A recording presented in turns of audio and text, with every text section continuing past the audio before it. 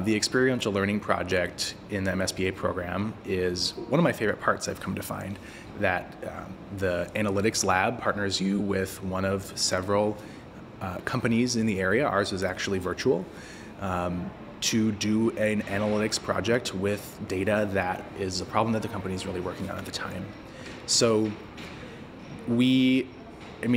just as you would expect, it's hard to really put it into words, but when you learn it in a class, it's somewhat of an artificial scenario. As much as I love classroom learning, and it's so important to be able to understand all the models and get the background, it's rarely the case in the real world that someone would say, I want you to do this project in exactly this way, and here's what I'm expecting of you, because that's the part that's usually the hardest.